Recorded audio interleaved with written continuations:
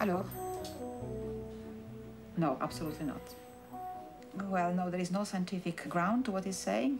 It's not possible that electricity is going to destroy the world. It's absolutely ridiculous. Okay, it is 9:15. We are 15 minutes away from beam. We've been sitting here about 7 o'clock and absolutely nobody brought food. Again, 15 minutes to beam. Ciao, ciao. Stress levels are high. Ciao. But since I'm in a room full of Italians, the stress level's pretty cool here. But we have no coffee either. No coffee. Who didn't bring coffee? What we're going to see today is the launch of the first beam of protons around this enormous ring. Very shortly, Lynn Evans, the project director, is going to be addressing CERN staff who are gathered at different points around this massive complex.